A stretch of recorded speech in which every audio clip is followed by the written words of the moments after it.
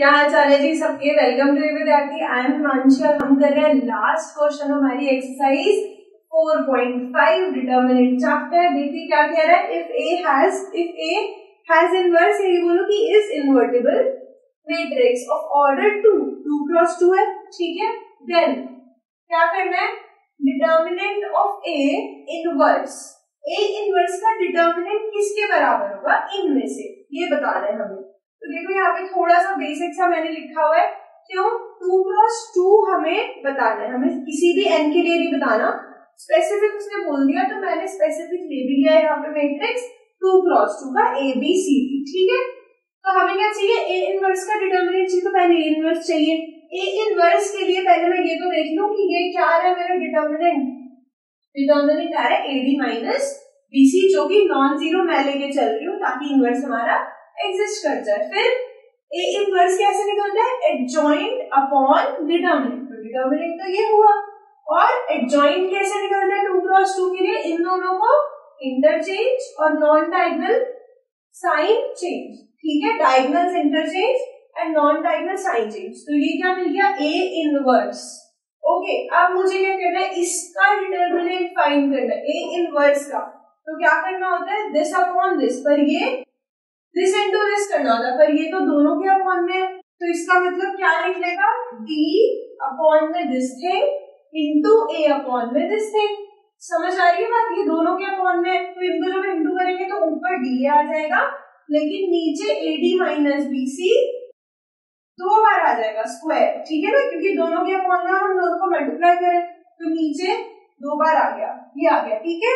अब क्या करना है, माइनस इन दोनों का प्रोडक्ट, सेम चीज इसमें भी होगी, ऊपर माइनस बी और माइनस सी का प्रोडक्ट आ गया, दैट इज प्लस सी, क्योंकि माइनस माइनस प्लस हो गया, प्लस BC, और नीचे AD माइनस BC का स्क्वायर, AD माइनस BC का स्क्वायर आ गया। अब इसको सिंप्लीफाई करो, डिटर्मिनेंट ऑफ ए इनवर्स यहां से कितना आया, नीचे एलसीएम लेने की जरूरत ही नहीं, डिनोमिनेटर दोनों का सेम है, तो डायरेक्टली न्यूमरेटर हम एक साथ लिख सकते हैं। क्या मिला, DA माइनस BC और अपॉन में है AD माइनस BC और इसका स्क्वायर है नीचे। अब जरा ये देखो, ऊपर और नीचे सेम चीज नहीं बन रही, बस यहाँ पे पावर 2 है, यहाँ पे पावर 1 है। ये DA लिखा है, ये AD लिखा है, पर AD और DA नंबर है, सिंपल, ऑर्डर मैटर नहीं करता। तो अब क्या होगा, ये एक बार, ये 2 बार, ये एक बार कैंसिल हो गया, तो इसका मतलब हमें क्या मिला, determinant of A inverse 1 upon AD minus BC, और AD माइनस BC क्या है, डिटर्मिनेंट ऑफ ए है, ये देखो, तो इन दोनों से कुछ दिमाग की घंटी चल रही है। Determinant of AD minus BC, यहाँ पे AD माइनस BC की जगह डिटर्मिनेंट ऑफ ए लिख दो, तो यहाँ से हमें क्या मिला,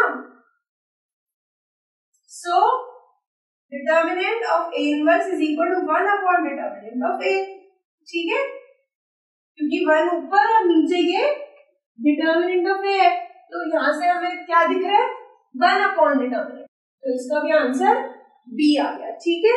ऐसे अगर 3 क्रॉस 3 के लिए बोले तो भी आप प्रूव कर सकते हो, और इन जनरल n के लिए भी आप रिजल्ट को याद कर लो, ठीक है। सो I hope you understood this. If you did not understand तो प्लीज दोबारा देख लो, वीडियो आ जाएगा समझ में, क्योंकि एक्सप्लेन तो मैं अच्छे से करती हूँ। So finally done with this exercise, I C you in the next video, I mean the next exercise की वीडियो। तब तक के लिए हंसते मुस्कुराते रहो, अपना ध्यान रखो, अपने दोस्तों का ध्यान रखो, उनको ये वीडियोस दिखाओ, लाइक करो, प्रॉब्लम है तो कमेंट करो, शेयर करो, एंड टेक केयर।